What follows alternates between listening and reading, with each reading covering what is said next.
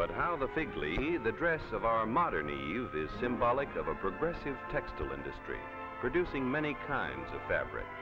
Fabric like the lacework of this evening gown. Tough fabrics for the big industrial markets. Fabrics for volume sales to the cutting markets. And fabrics for the great retail markets, where they meet the critical eye of another modern Eve who picks and chooses to get the best quality at the lowest price. To keep her buying is the problem of the millman.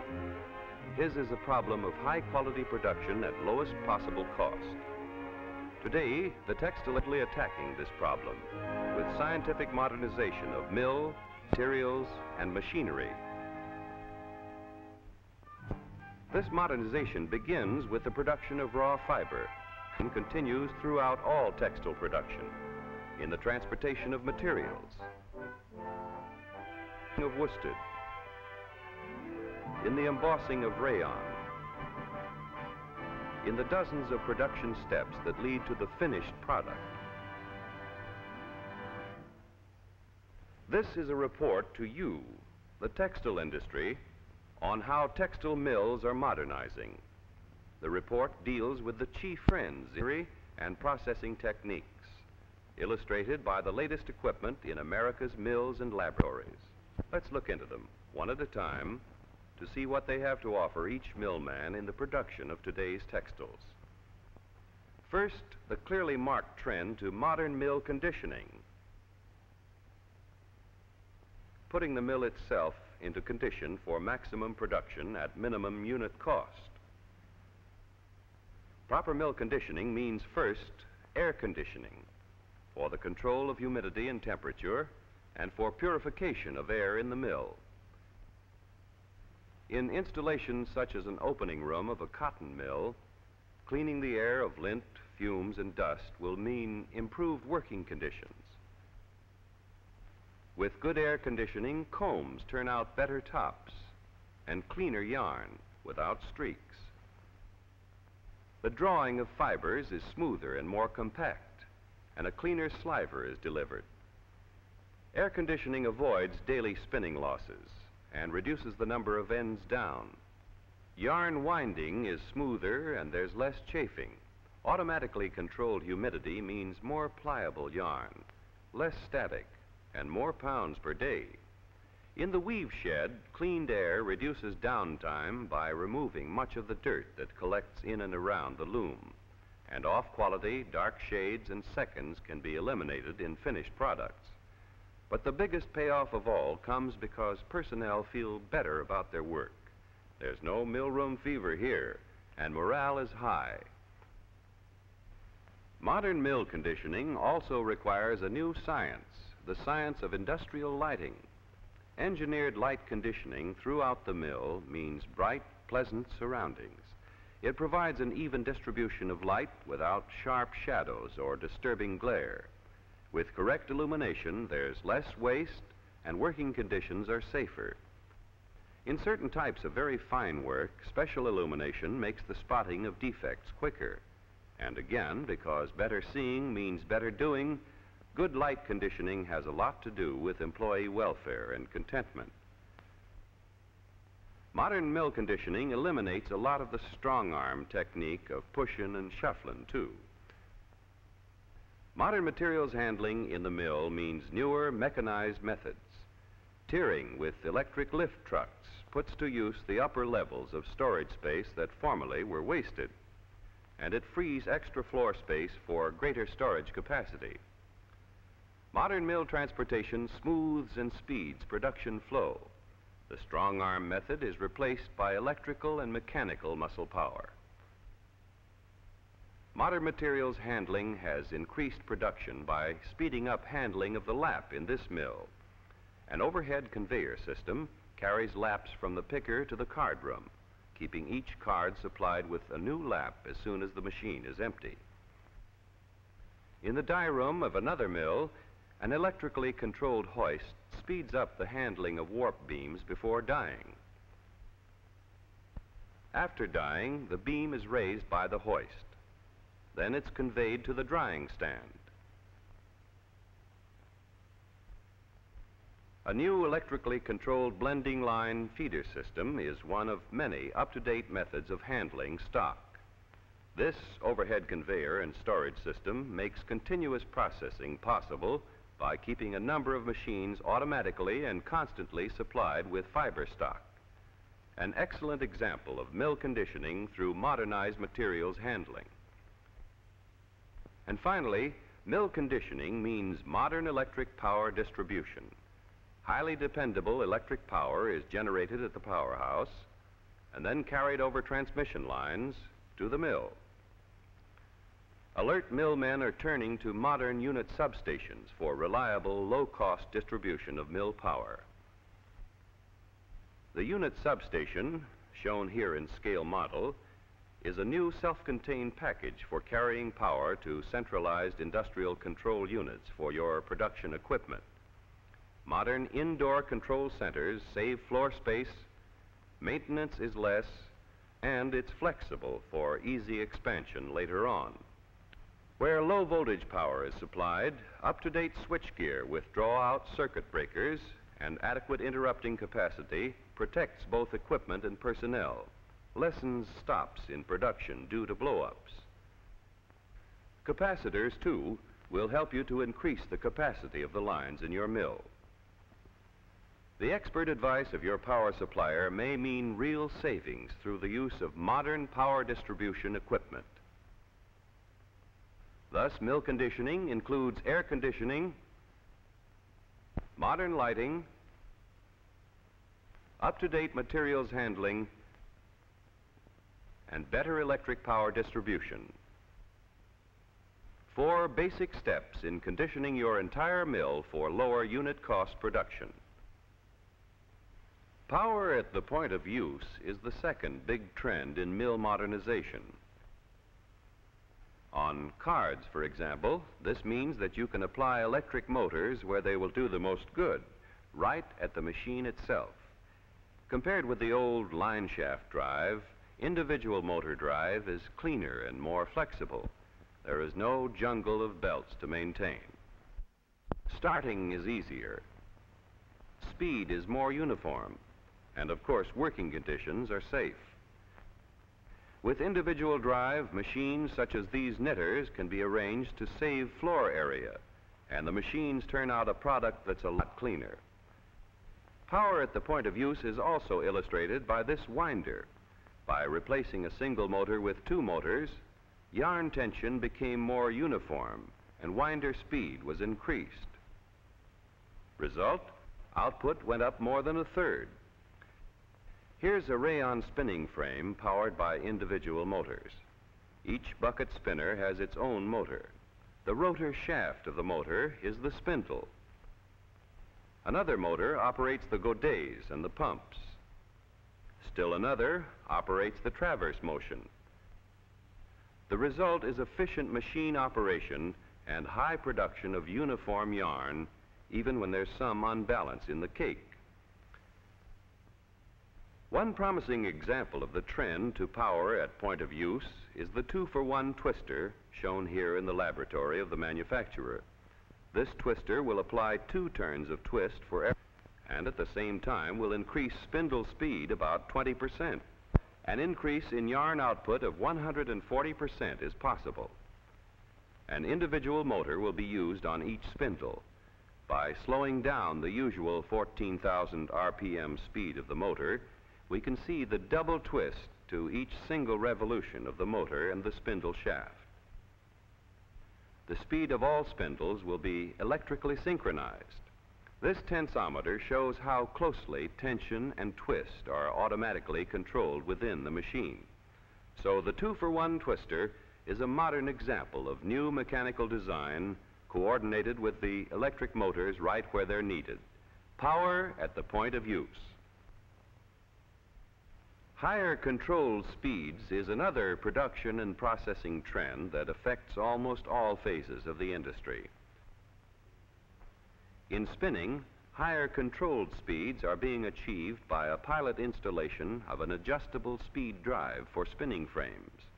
Although final details of this drive are still in the developmental stage, there is encouraging evidence that spinning frames will be able to turn out more yarn than ever before. With a constant speed motor, yarn tension varies, of course, limiting the speed of spinning.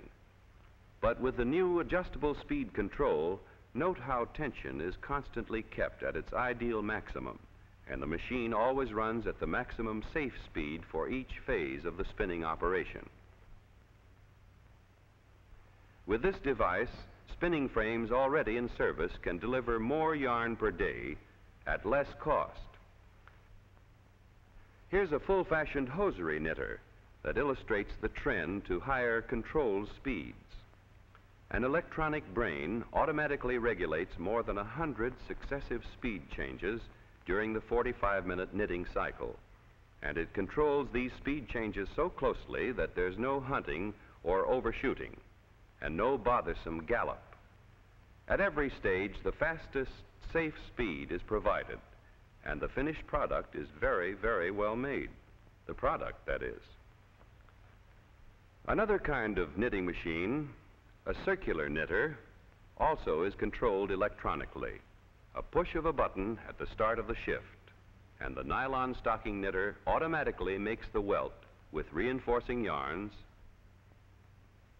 knits the sheer leg, reinforces the heel with extra yarns, then the foot and the toe. A complete seam-free stocking in 17 minutes. And this goes on all day long, automatically.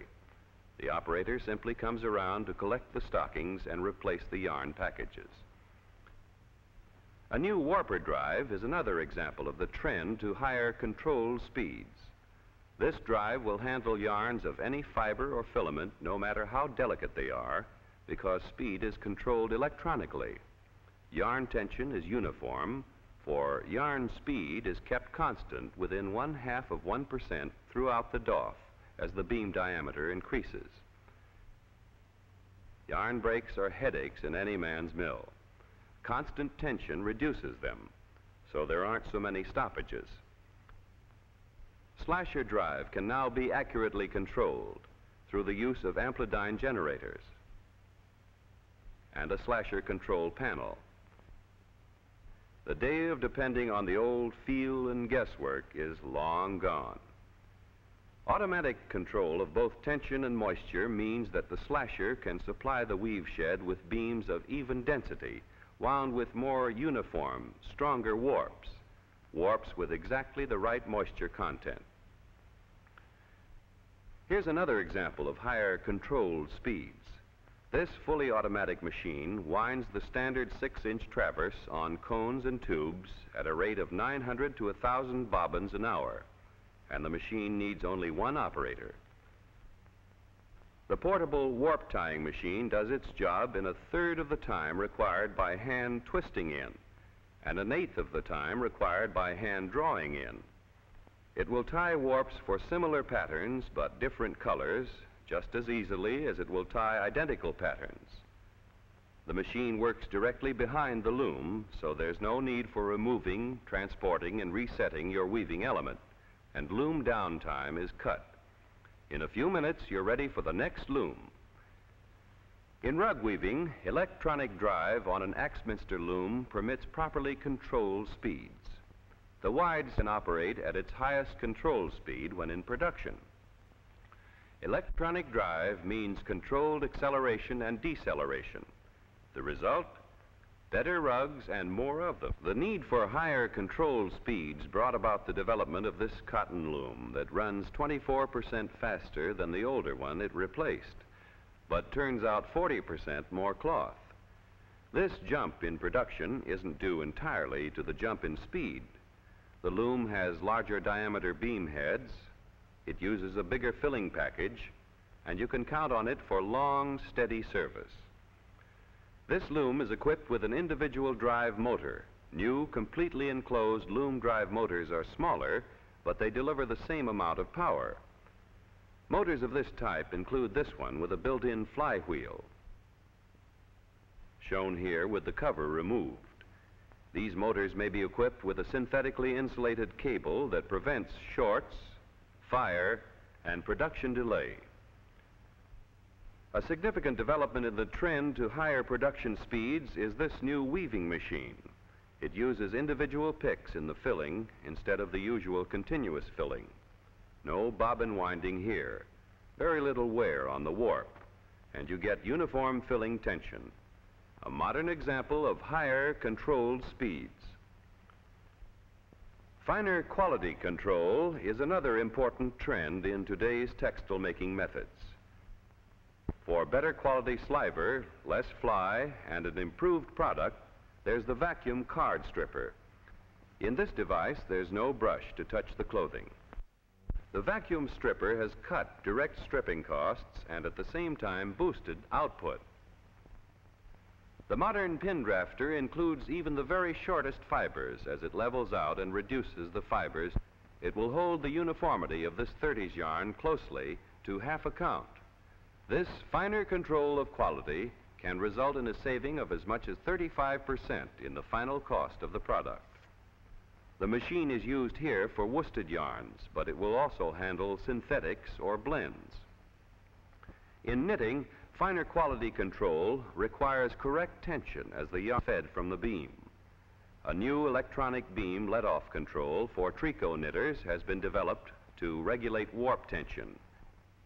This control permits tension in both hand operation and running operation. In this application, electricity does its work by feeling, while in the weft straightener, it does its work by seeing. The photoelectric eye just takes a steady look at the cloth going through the tenter. When it sees skew, it sets it true, and it will do this even when the tenter is operating at top speed. By eliminating skew, it cuts down inspection time later on, and it makes possible more accurate cutting and making up. It takes over for the operator's eyes and nerves. And best of all, automatic electric weft straightening adds value to the product. Finer quality control in inspection is also possible by using stroboscopic lights. There's a lot of wear and tear on eyes when trying to inspect speeding cloth. But with stroboscopic lights, the weave appears to stand still, and inspection is easy and accurate. This equipment, used here on a tenter, can be used for finer quality control of printed pattern material and in several other ways. A modern batcher drive, all electrically controlled, keeps tension uniform during beam winding operations. By keeping correct cloth tension, this drive prevents crushing of the inner layers of cloth during the winding, promotes smooth roll ends, safeguards the texture and finish. This new die jig illustrates the trend to finer quality control. Consistent, unvarying die work depends on consistent, unvarying tension in the cloth. In this machine, tension is closely controlled electrically. Then to check dye and fabric colors and check them accurately and scientifically, there's the spectrophotometer. This instrument can detect and record more than 2 million different colors. It measures colors mathematically, and it does the job right the first time. The spectrophotometer enables the mill to produce uniform colors in succeeding batches and repeat orders, so there aren't likely to be complaints from customers. It permits exact matching to international color standards, and the answer is always graphically recorded.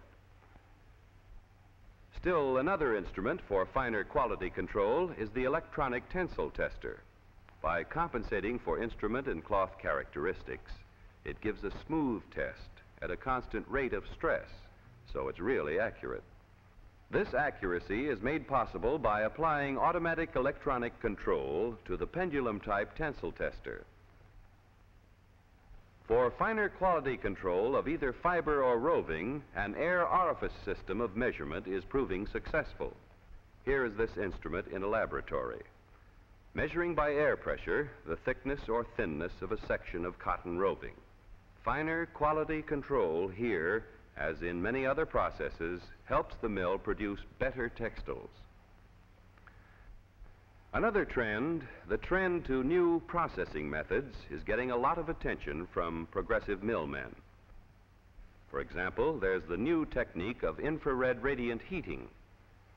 Infrared lamps are already doing a multitude of processing jobs: setting starches, drying rayons, pre-dyeing fabrics, drying impregnations, dehydration in sanforizing, drying thread after slashing, carbonizing wool, drying printed cloth, curing dyes. A different type of heating, dielectric heating, is shown here in a twist setting operation. No kinks allowed in these tire cords. Carefully controlled dielectric heat assures a smooth, uniform twist. This fast, modern method heats clear through from the inside out. Note, too, that no special heating cans are needed. You simply heat through the final wrapping and the package comes out ready for shipment. And this is only one of several practical applications of dielectric heating. Non-woven fabrics illustrate this trend to new processing methods. For example, this material is made by blending cotton and rayon fibers, then bonding instead of weaving them. Then there's an entirely new and different process of making pile fabrics of great density and with long-wearing qualities. With this method, flock is propelled electrically onto cloth backing that has been coated with adhesive. The fibers hit the backing squarely and stick, forming a thick, durable pile. Plain pile fabric for shoes can be made by this process. So can embroidery material, automobile rugs, and fabrics for other applications. From the trend to new processing methods, let's turn to the final chapter in this report: continuous processing, one of the most important production and processing trends in the textile industry. Range operation, continuous processing with two or more machines operating in tandem as a common length of fabric moves through them without interruption. The basis of efficient range operation is the electrical system of coordinating the relative speeds of individually powered units. The range will accelerate quickly, it will decelerate smoothly, and run steadily with just the right fabric tension automatically maintained at each individual unit. The electric drive will provide speeds as fast as processing techniques will allow. A compensating gate is one of the most commonly used control devices for the coordination of range speed and fabric tension. Another type of automatic control uses the photoelectric eye to scan a loop in the fabric. Or so-called soft motors can be used, where the warp of the fabric is strong enough itself to act as a control belt, and thus slow down or speed up the motors for correct tension. This is the principle of electrically coordinated adjustable speed range drive, continuous processing for bleaching, washing, dyeing and soaping, printing and plain finishing. In actual range operation, each length of fabric receives identical treatment, so uniformly higher quality of product is assured. The handling of material between machine units is done away with, and in-between losses are reduced. Continuous processing cuts down power and maintenance costs, and production is increased. More goods from the mills of America. Mills who are following these progressive production trends to tomorrow's textiles. Mill conditioning for maximum overall mill production. Power at the point of use, putting electric motors right where they're needed to increase machine production. Higher controlled speeds to closely coordinate each step in fabric making. Finer quality control to meet the growing demand for better textiles. New processing methods to help solve old problems and create new markets. And continuous processing, the modern textile technique of mass production by range-driven equipment. These are the trends to the future, illustrated by some of the machinery and electrical equipment that will lower the cost and increase the production of textiles. in America and throughout the nations of the world. Textiles Unlimited.